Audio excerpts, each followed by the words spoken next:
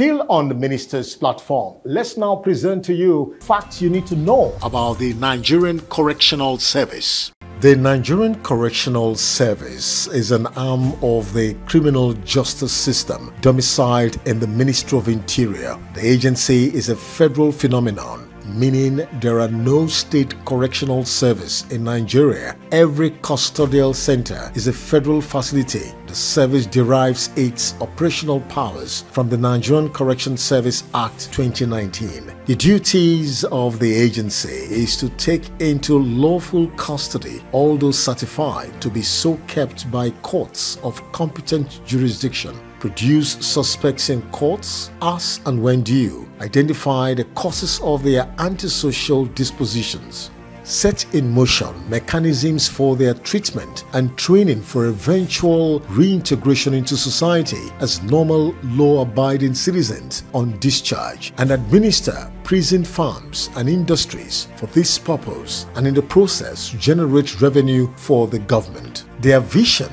is to establish a credible prison service which, through excellent penal practice, seek lasting change in offenders' attitudes, values and behavior, and ensure successful reintegration into the society. Their mission is to promote public protection by providing assistance for offenders in their reformation and rehabilitation under safe, secure and humane conditions in accordance with universally accepted standard, and to facilitate their social reintegration into society. There have been massive transformation in the service since 1972. It has undergone some reorganization from its modest 3 directorates in 1980 to 6 directorates in 1993.